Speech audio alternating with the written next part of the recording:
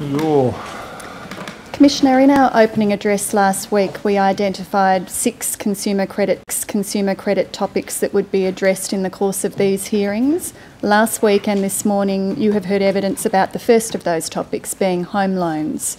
The topic add-on insurance. As we explained during our opening address, there are a number of forms of add-on insurance. One common form is credit insurance, which is sold with a number of credit products, including credit cards, personal loans, home loans and car loans. It is designed to protect consumers if they're unable to meet their credit repayments in circumstances where they have lost income because of disability or involuntary unemployment, have become permanently disabled or have died. For many Australians, the purchase of consumer credit insurance forms experience of acquiring a consumer credit product, whether or not that was the consumer's original intention. The insurance premiums for that product will sometimes be added to the loan. ASIC has taken the view that consumer credit insurance has long been associated with poor consumer outcomes in Australia and overseas, including consumers being unaware that they have purchased the insurance, consumers being ineligible to make a claim on their insurance policy, and consumers who are able to make a claim but receive little back in comparison to what they have paid in premiums. During our opening address last week, we noted that since 1 July 2010, over $128 million in remediation has been paid to consumers by financial services entities as a result of particular conduct in connection with add-on insurance. In July last year, ASIC convened a consumer credit insurance working group. ASIC expects that this working group will progress a range of reforms, including a deferred sales model for consumer credit insurance sold with credit cards over the phone and in branches. The deferred sales model, which is expected to form part of the revised Banking Code of Practice, will mean that consumers cannot be sold a consumer credit insurance policy for their credit card unless at least 4 days have lapsed since they applied for their credit card, as long as their application was made over the phone or in a branch. In ASIC's view, this reform will reduce the risk that a customer will feel pressured to purchase the insurance product or purchases a product that does not meet their needs. As at August 2007, the working group was also considering improvements that could be made to bank sales practices for consumer credits on credit cards sold online, and improvements that could be made in respect of other loan products in all sales channels. It appears that some changes to the online process for selling consumer credit insurance may also form part of the revised Banking Code of Practice.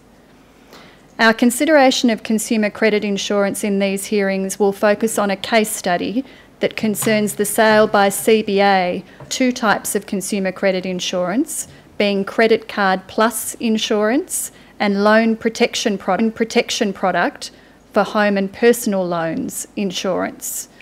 In its submissions to the Commission, CBA acknowledged that approximately 65,000 of its customers had purchased credit card plus insurance in circumstances where they may not have met the employment eligibility criteria in the product terms, and therefore may not have been able to claim benefits under the policy in the event of disability or involuntary unemployment. CBA acknowledged that refunds of approximately $10 million, including interest, had been made to those customers as at the date of CBA's submission on the 29th of January this year. CBA also acknowledged that a further 20,000 customers had purchased the loan protection product in circumstances where they too may also meet employment eligibility criteria to claim benefits under the policy. CBA indicated that its investigation into this conduct was at an early stage, but that it estimated that approximately $3.4 million of refunds would need to be made to consumers. Both of these events were described by CBA in its submission as conduct falling below community standards and expectations. They were not described as misconduct, as that term is used in the terms of reference. Commissioner, I will shortly call evidence from a purchaser of a CBA Credit Card Plus insurance policy, Ms Irene Savidis. Ms Savidis purchased the insurance policy at the same time as applying for a credit card with CBA in circumstances where she was not eligible to claim on parts of the policy due to being unemployed at the time. We will then hear evidence from Mr Clive Van Horen, CBA's Executive General Manager of Retail Products. Mr Van Horen's evidence will touch on a number of topics of interest to the Commission. Each topic of interest is the processes that CBA had to ensure that these products would only be sold to consumers who could obtain value from the products, in the sense that they would be eligible to make claims under all parts of the policy.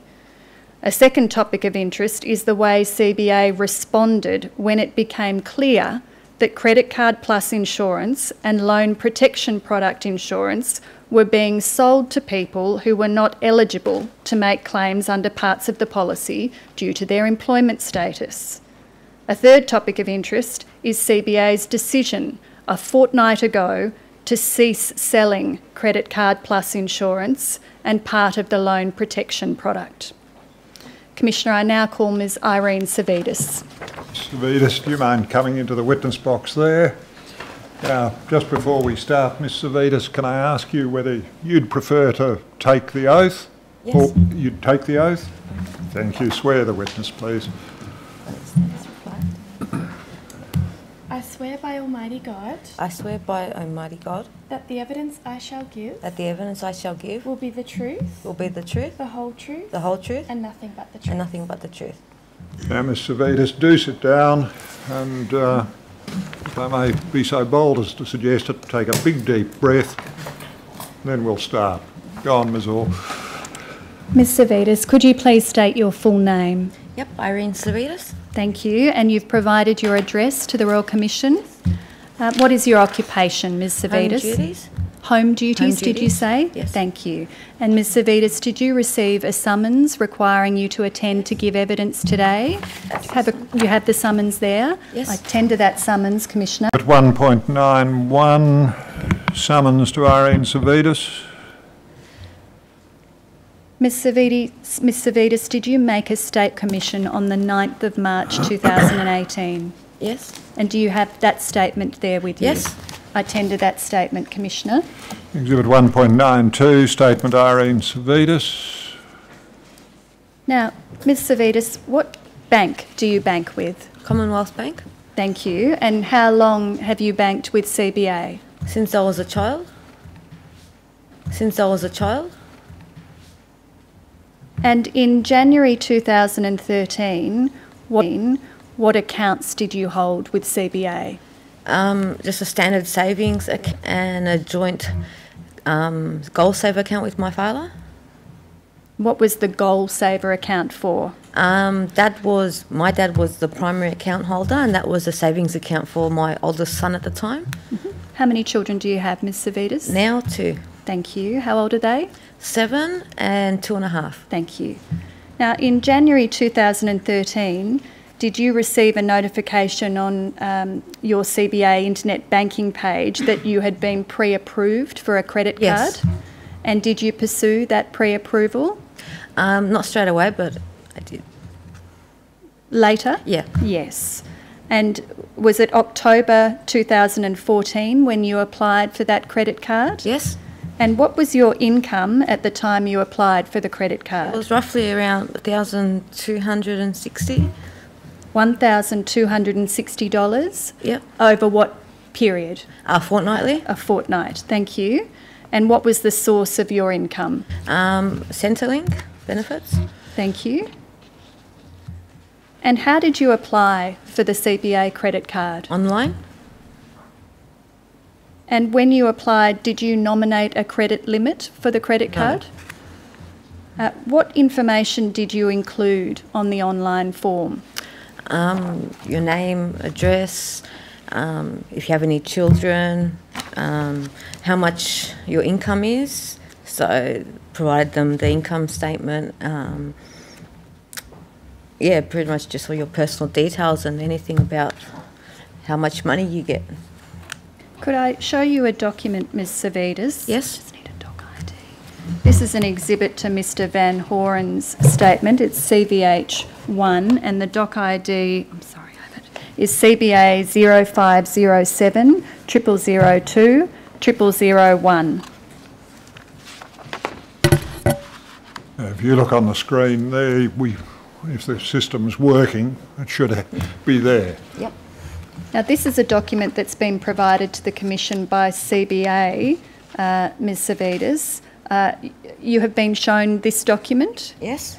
And it appears to be a paper representation of the information you would have submitted on the screen. Yes. When completing the online application. Is that right? Yes. And do we see there, if we turn to 0002,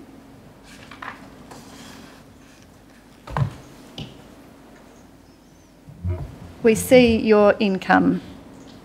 Now, that appears to be annual income based on some information you would have provided. Do you recall whether the form asked for fortnightly or monthly? It would have been fortnightly if I had Yes. putting the income amount in. And we see there a costs and risk date in 25, so that appears to record 6 October 2014 using the American date system. Yes. That was the date on which you submitted your application online. Yes. Thank you. And having reviewed this document provided by CBA, does it accord with your recollection of the information that you put into the online form Yes. when you applied? Thank you. Now, do you recall uploading, I won't tender that document yet, Commissioner, because it will form part of Mr Van Horen's statement. Do you recall uploading any documents to the CBA website when you completed this online form? Yeah, my Centrelink income statement. Yes. And do you recall seeing anything on the online form in relation to insurance? I can't recall exactly, but I do remember reading something. You've said in your statement at paragraph 8 that you may have read something to the effect of 55 cents of every $100 and that you don't remember whether or not you ticked any box about taking out credit card insurance when you applied for the credit card online. Yep, that's correct. When you decided that you were going to apply for a credit card, did you intend to also purchase credit card insurance? No. And at the time you had completed the online form on the CBA website, did you believe you had applied for insurance? No. Now, Well, I wasn't too sure at the time. yes. And following submission of the form, were you told the result of your application? Yes. Was your credit card conditionally approved? Yes, that's correct. And were you told of a credit limit? Yes. Do you recall what that was? Yes. 4,000. Thank you. And after you received that conditional approval, did you receive any correspondence from CBA?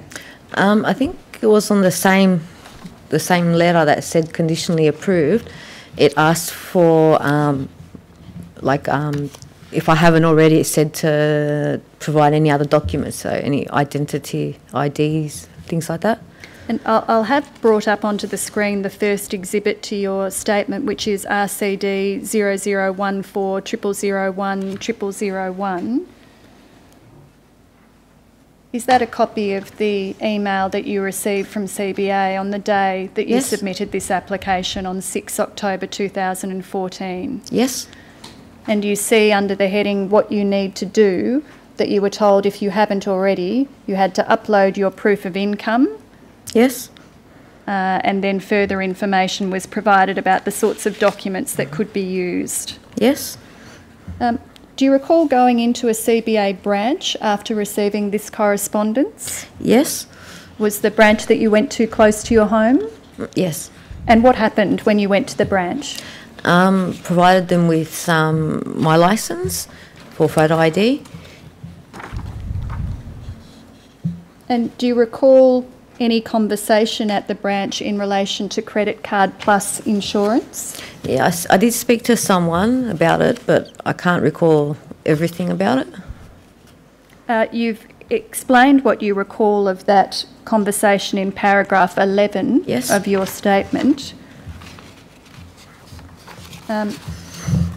You explained there that the staff member gave you the impression that you should take out insurance with your credit card because it would be a good thing to do. Can you explain what gave you the impression that you should take out the insurance? Basically, the way they spoke to me, they were telling me it's good for me, it will benefit me, it'll help me in the long run if anything happened to me. I explained to her how I wasn't working, because she said if I stopped working, that would, it would help cover any sort of costs that I couldn't afford, for example. And when I told her I wasn't working, she said I can still claim on it. Basically, it will still help me. Yeah, so she just kept repeating themselves by saying that I should get it and it'll help me, it's good for me. Did she say anything to you about the cost of the insurance policy? It's just like a small cost, like a cup of coffee every month or something like that, she said. Okay. All right. And by the time you'd left the branch on that day, had you agreed to purchase credit card plus insurance?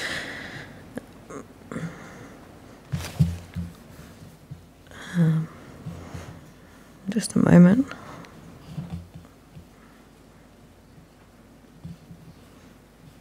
I can't recall if it was that exact day that I said yes to them or not, but I do recall eventually after speaking, that they said to add it onto the credit card. Could I ask you to look at the exhibits to your statement, Yes. Ms Savidis? The first one I'd ask you to look at is your second exhibit, RCD 0014 001 0003. Which one's that? That's a letter from CBA to you on the 7th of October 2014, the day after you Yes. submitted your online application, advising you that your application had been approved. Yes. You had a low fee form of credit card, is that right? Yes. And on the same day, did you receive the document which is Exhibit 3 to your witness statement, RCD 0014 0001 0007? Yes. A letter from CommInsure to you, welcome to Credit Card Plus. Yes. So do we see from that, Ms Savidis, that by the 7th of October, the day after you submitted your online application for the credit card, CommInsure had sold you the Credit Yes. Card Plus insurance product? Yes. And could I ask that we turn to point 011 in that second letter from CommInsure? This is the policy schedule in relation to your Credit Card Plus policy. Do you see there monthly premium, 55 cents per $100 of the closing balance on your monthly credit card statement? Yes. Do you think this is where you saw the reference to 55 cents per $100? I think so. Yes. Now, can you tell the Commission how you went, having purchased this insurance policy, with making the premium payments?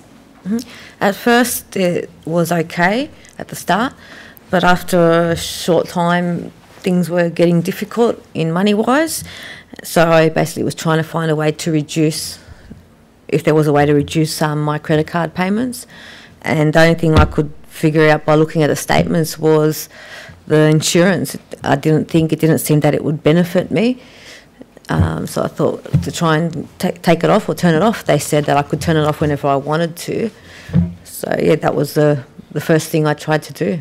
So did you try then to cancel your insurance policy?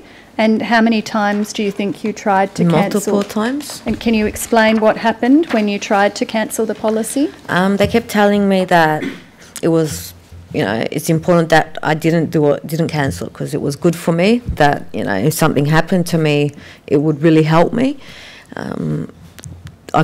They didn't really give me, I guess, an exact specific on how it would help, because I told them if I'm not working, how would it, it's not going to help. I guess they would say something like, if you were terminally ill, and I didn't think that I was going to get that sick. So, yeah, they just kind of kept pushing it on me, saying, it's good for you, it'll help you. I just felt pressured, or kind of like, no matter what I said, it was the opposite. So I felt like I couldn't cancel it. And were you speaking to people in branches or on the phone? Both. Okay. And did you eventually succeed in cancelling your credit card plus insurance policy? Yes. Could I ask you to look at the fourth exhibit to your statement, RCD 0014 001 0013? Yes. We see there a letter from CommInsure on 1 May 2015 cancelling your policy. Yes. Did you ever make a claim on your credit card plus insurance policy, Ms Savidis? No. Now, could I ask that you look at the fifth exhibit to your statement, RCD 0014 001 0015? Yes. Is this a letter that you received from CommInsure, if we could pan back a little bit so Ms Savidis could see the date, on the 16th of January 2018? Yes. And by this letter, CommInsure told you that you might be entitled to a refund from CommInsure of $88.73. Yep. What did you think when you received this letter, Ms Savidis? It was a little bit kind of confusing, I guess, at first. It was like, why have they sent me this? So as it says on here that I may not have been working, which I wasn't, so that's when I kind of seek legal advice about getting a full refund, if possible. Did you have any contact with CBA after you received this letter? Yeah, I did call them up to ask about an extension, because it's specified on the letter that you have 30 days to contact them. Yes. So I was a bit worried in case if I didn't call them or accept it by that 30 days, does that mean it would be cancelled maybe, I thought. So that's why I called them up and asked for some sort of extension, and the lady told me that, I can call any time after and I could still claim that the refund. And is the next exhibit to your statement, RCD 0014 001 0017, an email from a person at CommInsure to you on the 13th of February this year? Yes. That you received after the phone call that you're referring to? That's correct. Now, have you received anything else from CBA since this time? After that, the only thing I received which is on the last one, it was a card from the bank. Yes, and you provided a copy of that card to the Royal Commission, Ms Savidis. So this is a card in a handwritten envelope that you've retained. Yes. A card headed "Just a note to say." Is this the card you're referring to? With a handwritten message inside it. Yes. Now, you've exhibited a copy of that card to your witness statement as Exhibit 17. The card is from CommInsure. Just a note to say, "Dear Irene, thank you so much for your time and understanding with CommInsure. We thank you for your ongoing loyalty." So that's the card that you received, the handwritten card from CommInsure, Ms Savidis? Yes, that's correct. Do you know when you received this? It was Ms. the Savidis? 28th of March. The 28th of March. I think you've dealt with this in your witness statement. Yeah, I think it was pretty. Ms Savidis, at paragraph 23. Yeah, 28th of February, sorry. The 28th of February you received this card. This year. This year. So a matter of... Sorry about that. A matter of weeks ago. Quick. Yes. I tendered this card. The copy is annexed to Ms Savidis' statement, but I tendered the original as well, Commissioner. Exhibit 1.93, what shall I call it, card from CommInsure to Savidis. Received on 28 February. Yes, has it got a franking date on the envelope? Thanks. Not a clear one that we could see, Commissioner.